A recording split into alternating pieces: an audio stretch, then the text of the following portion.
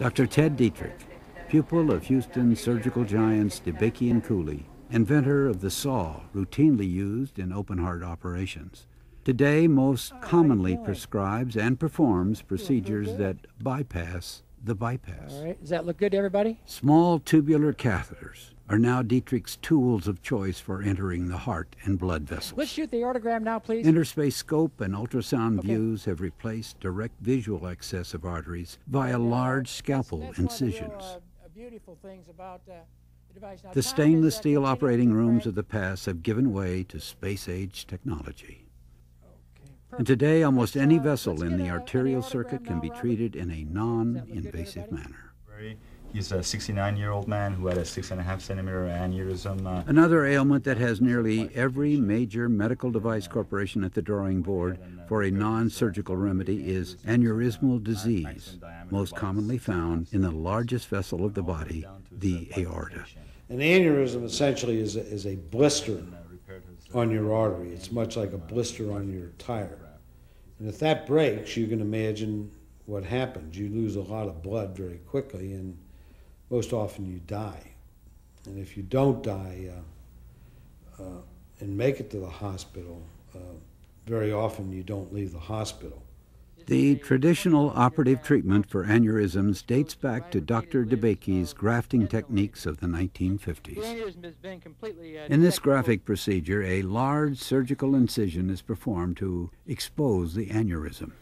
Now we've completely dissected the aneurysm from its position. A prosthetic tubular graft is sutured to the healthy segments of vessel, creating a new conduit for blood flow. It's still a very big operation. Usually you're in a hospital for, a week to 2 weeks, and it takes anywhere from 3 weeks to 2 months to recover. The concept that with a less invasive procedure we could repair this is very attractive. And essentially the stent graft is what has allowed that to occur. You can see now that you've really placed this quite accurately relative to the renals. So Here at Fogarty Engineering, a team of physicians and engineers modify a new stent graft design on a human simulator, aptly nicknamed angioplasty. You've got 2 centimeters of fixation, which should be a very good seal. Utilizing tubular graft material secured over spring-loaded stents, the device is delivered to the aneurysm inside a sleeve. The entire apparatus is snaked into the abdominal aorta, much like a balloon. Once positioned inside the weakened aneurysm, the sleeve is retracted and the stent graft parachutes open, isolating the blister from blood flow. It's attractive from a lot of standpoints. From the patient's standpoint, it's less risky.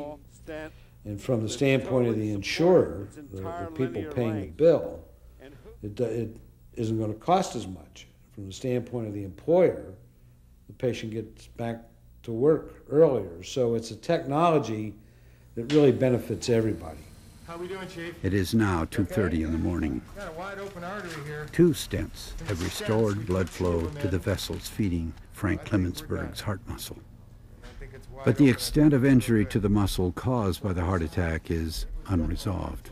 There's a fair amount of heart damage, and a lot of this may come back. Okay, this is too early to tell, and we're going to need several months down the road to tell how much of this heart muscle may actually come back. For many patients, this injury during heart attack is irreversible. Both conventional and endovascular treatments are to no avail. But once again, medical innovators have come to the rescue with new alternatives. You know what happened to you? Had a heart attack. Few scientific advances would be more dramatic than the invention of the laser. It wouldn't take long for medical science to put laser to work in the operating room. By the 1980s, lasers joined the arsenal in the fight to open clogged leg vessels. Concentrated light energy began replacing the scalpel's blade, vaporizing deadly plaque. But follow-up investigations demonstrated that heat generated by the device could also damage healthy surrounding tissue, There's a lot of sort of tragedy in lasers, and I think that some of the early laser applications in the 80s actually set us back probably a decade. A good example of that would be the so-called hot tip laser, and it was actually too powerful. And people became so disillusioned with this, and there are about 250 of these lasers that serve as sort of trays for putting other equipment on in operating rooms, and it's one of the great white elephants of all time. The application of laser to reestablish blood flow in arteries had proven disappointing. But a new theory emerged. Rather than opening vessels, perhaps laser could be utilized to create new channels in the heart muscle itself. We at Stanford began working on a series of prototype devices that could be used percutaneously, like an angioplasty device, but instead of entering the coronary arteries, we actually enter the main pumping chamber of the heart with our catheters, a place that historically we've not really been as cardiologists. We usually don't work inside the chamber, we work through the arterial system. Bring a superior filter in, it brings that a little bit more towards the apex. In this dramatic procedure called percutaneous myocardial revascularization, or PMR, a laser catheter is threaded from a blood vessel in the leg up into the heart. The into the heart is where PMR differs from angioplasty and stenting.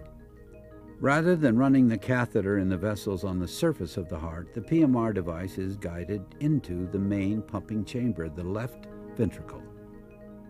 Once in place, the laser is applied to the wall of the chamber and activated. The laser drills only partially through the muscle, providing restored blood flow to heart tissue. To date, there's really been no treatment outside of complete heart transplantation for these patients who have such end-stage advanced coronary disease. And cardiologists and cardiovascular surgeons, as a rule, are people who don't tolerate failure. The cardiac frontier expands, galvanized by a spirited quest for newer and better treatments of cardiovascular disease. And while the tireless curiosity of medical innovators continues to be the primary catalyst for this progression, other modern influences have transformed the field as well. Medicare, Medicaid, HMOs, managed care, whatever kind of a scenario they're going to come up with, the bottom line is it's got to cost less. And endovascular surgery, working in endoluminal technology, offers that cost reduction. Mr. Vandenberg? Yes, sir. How you doing? My name is Robert. Each day, Robert Rigai sees the results of medicine's high-tech march. As a research coordinator for numerous FDA clinical studies, Rigai compiles vital data on the efficacy of several emerging, less invasive devices. Here's my card, and I am the coordinator for the study. While working on one investigation, Rigai stumbled upon a potential treatment for a frustrating ailment that had plagued him since childhood. About 10 years ago, I started having symptoms of ventricular tachycardia, and what that was my heart was racing. I didn't have any notice when it would happen, and I would nearly faint. This is going to start recording on here all the heartbeats that you have. Using a take-home EKG monitor, which recorded Robert's heart rate for a 24-hour period, the problem was detected. But this ailment had nothing to do with atherosclerosis. Rigai was a victim of a perplexing condition known as cardiac arrhythmia. I mean, everybody knows that the heart is a pump. It takes blood and it pumps it around the body, and it delivers oxygen to the brain and to the rest of the muscles of the body. And that function of the heart is reasonably well understood by everyone. The problem is, just like a car needs an electrical system in order to do all of its work properly, the heart has an electrical system as well. Buried within the tissues of the heart lies its own self-regulating conduction system. When operating normally, nerve-like cells generate electrical impulses, causing the chambers to contract. But when this system short-circuits, the heart misfires, causing the heart to race or beat uncontrollably. In some cases, these arrhythmias slow the heart rate down to levels where blood flow can't oxygenate the blood sufficiently. Or the heart stops beating altogether. The most notable treatment for this condition is the long-practiced pacemaker surgery. These miniaturized electrical units are connected to leads that are threaded into the heart chamber to stimulate and manage pump activity. They run the show. The evolution of the pacemaker led to yet another life-saving advancement called the defibrillator, most commonly utilized by emergency crews to shock a heart back into action after it is stopped. But one resourceful cardiologist theorized that if miniaturized, these devices could also be implanted in patients to cure deadly arrhythmias. The defibrillator was really the brainchild of a physician named Michel Mirowski, who had a close friend of his die suddenly and decided that we really ought to be able to prevent this. His vision is now widely recognized as placing him as one of the leaders in our field. Initially, however, it was not recognized as a great advance, and many in the field thought that it was a bit of a screwy idea. In reality, and certainly what history has shown, is that it was far from a screwy idea, and he truly was a man of vision. This vision launched a new subspecialty of cardiac medicine called electrophysiology, or EP. The EP movement commenced with the refinement of defibrillator models and the techniques for implanting the devices. In the early days, these relatively large devices required an open chest procedure to implant. In the past decade or so, there have been remarkable advances in this technology. Not only do these defibrillators have they lasted longer, they can be implanted without opening the chest. The surgical procedure itself is much more simple and can be performed by people who are other than cardiac or thoracic surgeons, making it much more available to a lot of patients. And it's become significantly less expensive to consider this technology.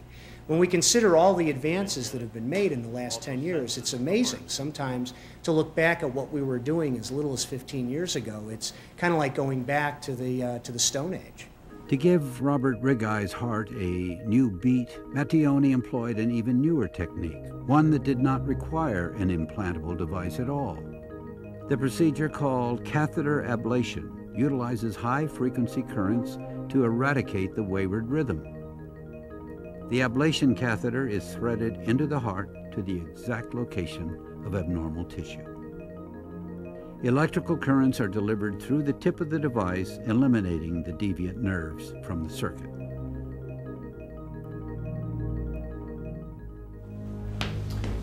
Morning, Marilyn. Good How you morning. doing? Just a few months after his procedure, Robert counsels a new friend, 55-year-old arrhythmia sufferer, Marilyn Waldenmeyer. Yeah, do I understand that you've had this procedure? That's right. I had this procedure last January. How long did it take before you really realized that there was a change? Immediately. I left the hospital and I have never had the symptoms again. Wouldn't that be wonderful? Yes. He cured me. Because I'm a lot older than you are and I've had it a long time. Really? How long have you had it? I was probably a teenager when I first noticed it. In the meantime, they kept saying, you're going to be fine, just live with it. It's kind of hard to live with. Yeah. Just 30 minutes later, Marilyn's procedure begins in the EP lab. In a scene straight out of a science fiction movie, Mattioni scans his multiple computer screens in search of the culprit. Looking good. Robert looks on, this time as an observer. Go ahead. Mattioni uses stimulant medicines and electrical shocks to induce an irregular rhythm episode for observation. All right, that might be it. After painstaking inspection, he identifies the exact location of Marilyn's problem. Yeah, we should go here. Yeah, go ahead. The ablation catheter is prepped and threaded into the heart. Looking good. The tip of the device is positioned at the area of abnormal tissue and activated for 1 minute. You've got to be. It's not going to be any earlier. The catheter is removed, and Mattioni once again tries to induce an arrhythmia episode. Looking good. After multiple attempts to generate an irregular event, the heart rhythm remains normal, confirming that the problem area has been short-circuited. Today, Marilyn Waldenmeyer is freed from a lifelong burden, the specter of hopelessness now gone. She will leave the hospital tomorrow due to the advancement of high-technology tools and the talents of dedicated heart specialists.